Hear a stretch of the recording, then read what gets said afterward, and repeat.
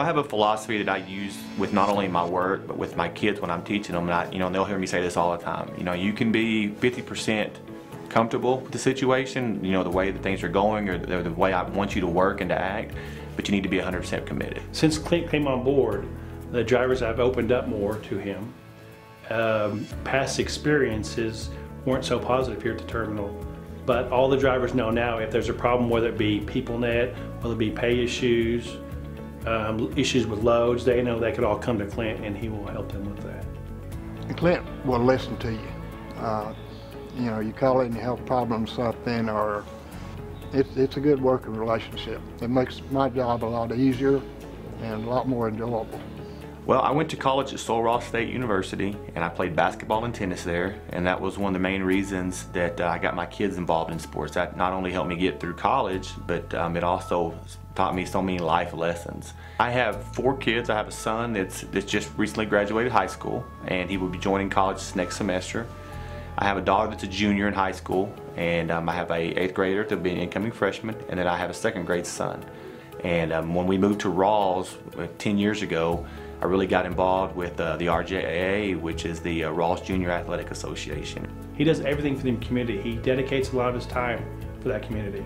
My son played high school sports for Newville High School, and Clint's son played sports for Ralls High School, and they were huge rivals. Even when we played each other, after every game, Clint would come up to my son and tell him what a good job he did. And after a while, my son knew that when we played Ralls High School, he expected Clint to come over there and congratulate him, and he always did.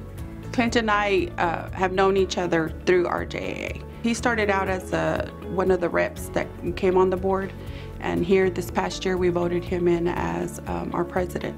He is very caring, will do anything for anybody.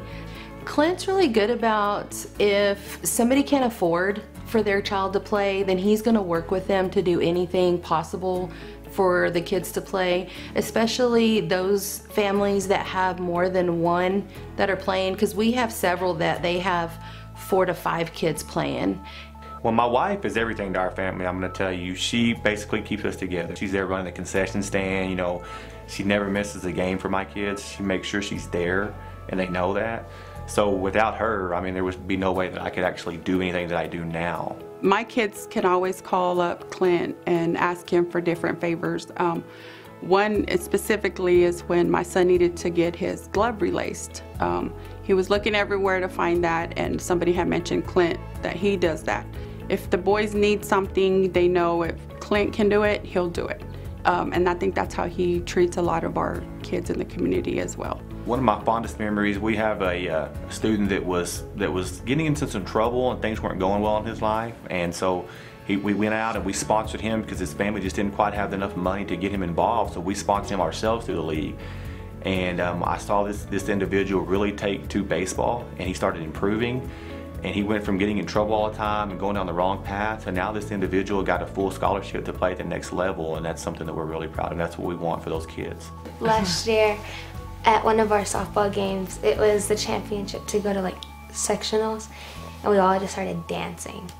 And so it helped because he started dancing, and he's a horrible dancer, but it helped because it loosened us all up because we were so nervous. Yeah, he's pretty bad. He does the sprinkler. It's not good.